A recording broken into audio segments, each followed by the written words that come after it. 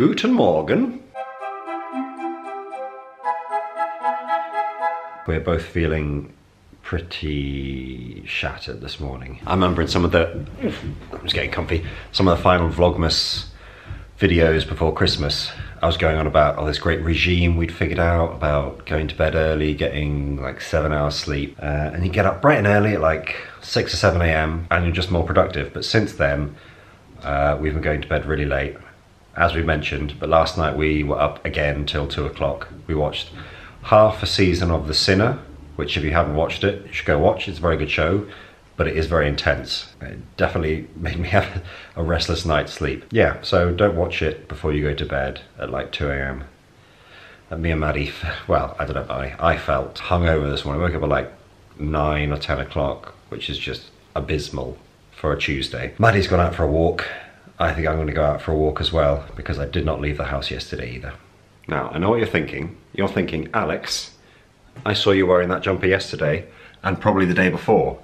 You need to take that off, because that's disgusting.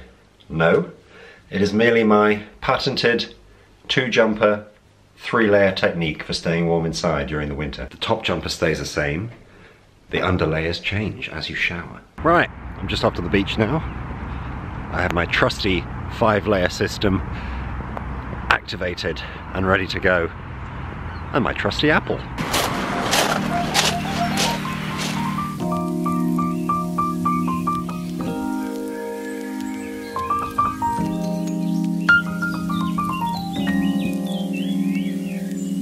I came down hoping for some cool waves. This is it. That's awful. What am I supposed to film now?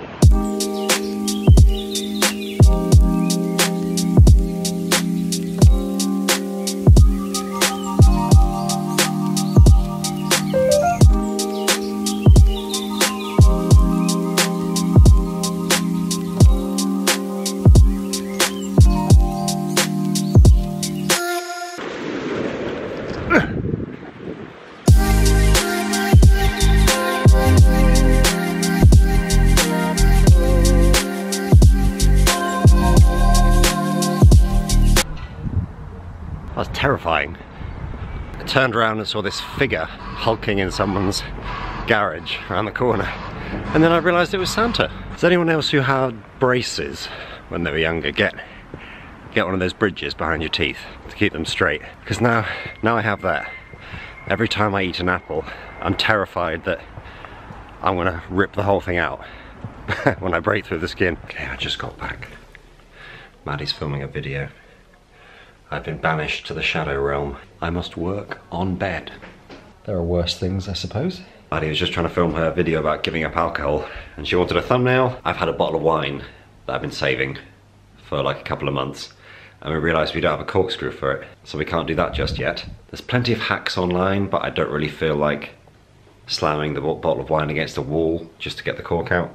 I think I'll just go and get a corkscrew from the shop. But what I wanted to say was, my hair has been feeling really soft and silky lately, and I attribute that to doing no poo with Maddie. Well, not really, I've sort of been doing it. I know I need a haircut, but usually in the past, like every time my hair would get this length and I would like wash it every other day, it would just go like floppy over my face, and it would be the most annoying thing in the world. But this time I've been doing it every 2 or 3 washes, and it's much easier, because really your hair doesn't get that greasy. It doesn't need to be washed as often as we wash it, especially not with the shampoo that most people use. Though speaking of shampoo, I've been using this one I never showed you. It's not a bottle of disinfectant, it's a bottle of Faith in Nature. 5 whole litres of it. But this stuff is great. This is how bad I am. I bought it over a year ago because it was half price, and I thought, oh, that's great, that'll last me ages. And this is how much I've used in like a year. Just down to there. Keep it in that little glass bottle there. To be fair, for like 4 or 5 months we were away and I didn't have it with me. But still, it's a great shampoo though, because it doesn't make my hair all like floppy. Enough about my hair though. I'll go and ask Maddie what she thinks. Mads? What? Do you like my hair? What about it? Do you like how It's the same as always. silky and styled it is lately, since I haven't been washing it as much? It looks the same. Yep. What she really means is it looks much better.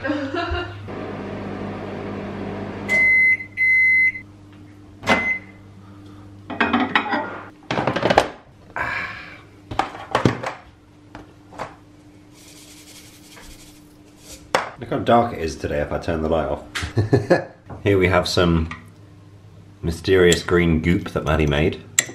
I think it's avocado and chickpea. Let's have a smell. Oh, it smells delicious.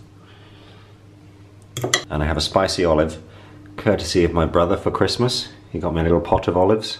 I don't lie when I say that is the hottest olive I've ever had, even without the chili in it. And I've had some spicy olives. We'll definitely have to do a video where me and Maddie just try and eat a whole pot of them. What have I created? Probably doesn't look the most appetizing, but it is, I promise. I'm sitting on bed while Maddie does another video. Normally I try and eat while I edit, and it just kind of stresses me out a bit. So I've decided to just give myself a lunch break. You know, like how normal people have. I know I don't necessarily have the most difficult or stressful job in the world, but it does take up a lot of time out of my day, and I think it's good to give myself a bit of time to just sit and relax a minute and clear my head, like you would in any job really. I think that makes sense. And I'm trying to do a new thing where I don't just watch the same series on Netflix over and over. So I'm going to watch some Julian, because I like Julian. Yeah, I watched the vlog. It was a good vlog. That's the olive. Oh. Oh, it's still there. It's delicious, but wow. They must marinate that in like pure chili. Attention! I'm going to get a corkscrew. Are you going to make me a cup of tea as well? Please stand by! We'll be back to open you soon, my pretty. Probably doesn't send the right message that Maddie's doing a video about giving up alcohol, and I'm excited to open the bottle of wine. I fell asleep listening to Harry Potter the other night, and it's taken me from the end of chapter 2 to the end of chapter 13. We're off to get the corkscrew, the wonderful corkscrew for wine. We hear he is the Wizard of Wiz, if ever a Wiz there was. If ever a Wiz there was, the Wizard of Oz is one because of the wonderful things he does. Let's get wrecked. Oh, I haven't done this in a while. That's what she said. Oh, it's because I was holding the slides down. I was like, why is it so tough? I like it. It's like a little man raising his arms like, yay! Party time! Party time! Oh, yeah.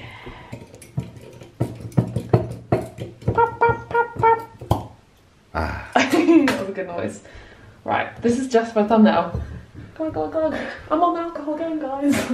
I did have a tiny little glass of Prosecco on Christmas Day. You did? For my meal.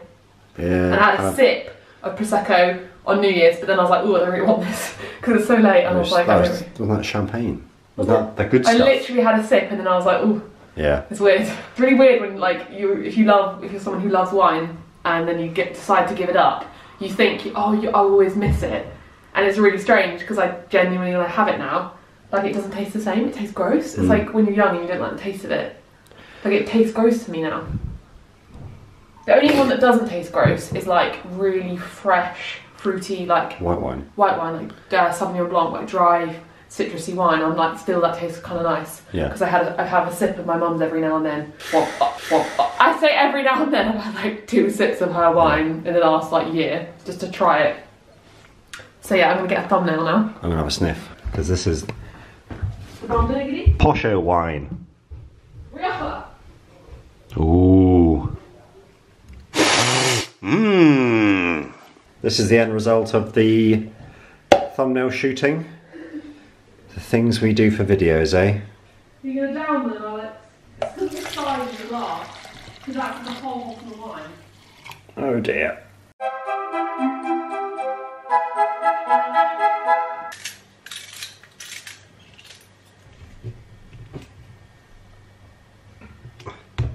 I'll have some later. Maddie's editing.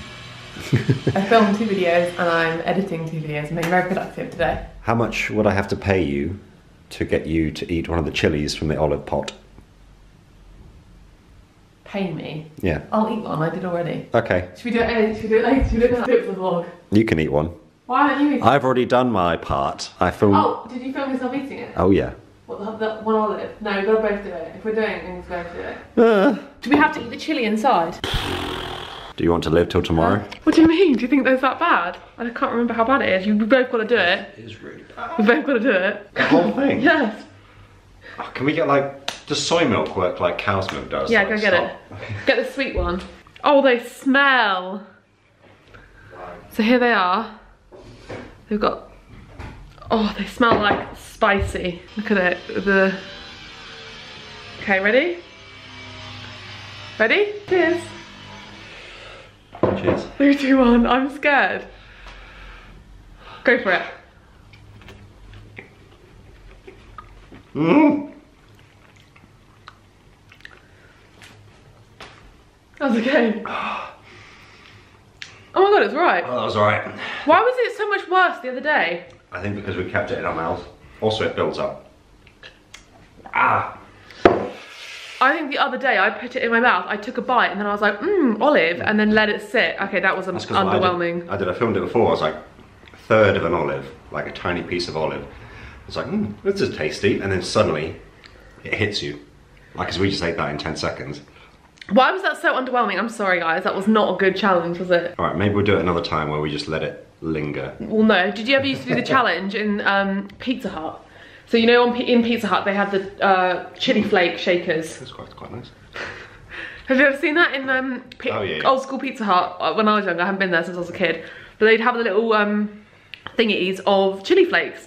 And we used to do this challenge where you'd get one and you'd all sit there at the table and you'd put one on your tongue and you'd see who could leave it on the tongue for longest. And it would, because if you have chili flakes, that's fine, you can put it on your food. But if you let it sit, it is so spicy. Like, it's crazy. Or maybe because I was young, I thought it was really spicy. But I think, yeah, to make that bad, you'd have to like... Saliva must react to it, something. Yeah, you must have to leave the olive. Because I think we must have left it in our mouth today. Because the other day, I was literally like hyperventilating. Wasn't I? Yeah. I reckon if we ate that chili on its own and just like let it linger, because it's got seeds in it. Yeah. Well, at least now I know how to eat them because I love olives, so I can actually eat these now. But then we can't savour it. What's the point? Well, you don't necessarily, when you eat your olives, let it sit in your mouth, do you? You eat them. I suppose. Sorry guys, I thought that was going to be really fun. It's going to be brutal on the way out. Maybe we can film that. On the way out? What do you mean? You know that song, Ring of Fire? It's about the time he had a really spicy olive. And it burns, burns, burns, the ring of fire, the ring of fire.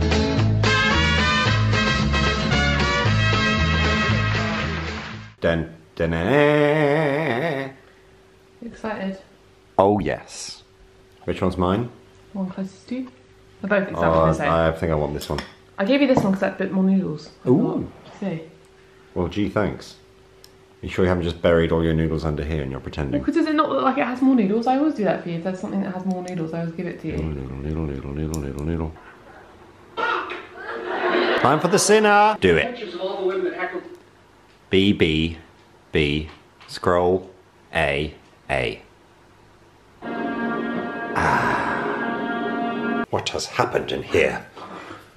Popcorn everywhere, and Yum, yum, yum, yum. Alex used the bowl that I use for popcorn for the compost, so I've had to separate it out. Sorry. I will do, sorry. Mmm. Oh, it smells good. Eat it plain. It tastes good. You've got to add coconut oil and salt. Yeah, but I'm on a health kick. Why do you laugh? Popcorn is not unhealthy. Why do you I laugh? mean, oil isn't great, but it's fine. Well, no, I think it's mainly the salt that kind of gives me a headache. Because I put too much in it, it always ends up going overboard. It's so hard to balance how much. We haven't been to the cinema in ages. Maybe we should go. No, we're on a budget. We can create our own cinema. Fine. I think I missed Star Wars anyway, haven't I? Did you tell us we went through our budget last night? We were really smart. I don't think so. Yeah, Would you like to hear all about it? We're trying to save for travel and also just be smart with money, because I've been really inspired by both Sustainably Vegan and Fairly Local Vegan, who have made videos on no spend. And Sustainably Vegan, hopefully I'm going to meet her soon. She's so nice and so lovely, and she's doing like a no spend year. And I watched her video and the Fairly Local Vegans video, and I was just like, do you know what, I do a lot of these things anyway. Like, we do a lot of these things to save money. Why don't we just try it even more? I'm not going to do a no spend year, but just want to get organised, budget everything, have a food budget and just only spend money on essentials. And one of the big things I'm doing this year is I'm not buying any new clothes, so only secondhand clothes, because I don't need them. And I think it's because we had, like, when we moved, we bought more stuff than we have done in years. Yeah. So like we were just having to buy so much for the flat, and I didn't like how it made me feel. So I want to go back to being cheap. Some things though, we were able to, like, when we got that table and chairs, we sold something else. Yeah, we're still thrifty and smart with it, but even so, I like to, like, look at my bank balance and there not be very much going out. Going in than going out. Yes, exactly. That's what's important if you want to save, is to have more coming in than you have going out. And most people, and I do it, you just spend what you earn. So I want to get a good amount of savings, and I want to put some money towards our student debt this year. That's usually how it goes though, isn't it? What? If more goes in than comes out, that's one of the main things to saving money. I can't tell if you're being sarcastic. Shut up. What do you mean? It's not. It's something that. I know. It's just a like hidden hack to saving money. It's not a hidden hack. It's just spend less than you earn. I mean, it sounds simple, but that's all it is. Yeah. How many episodes of The Sinner are we going to watch tonight? 1. 4. Got to finish the season. I reckon we could breeze through a few episodes while this guy's exporting and uploading. What do you say? What say you? What say you? What say you? Talk to me. What say you?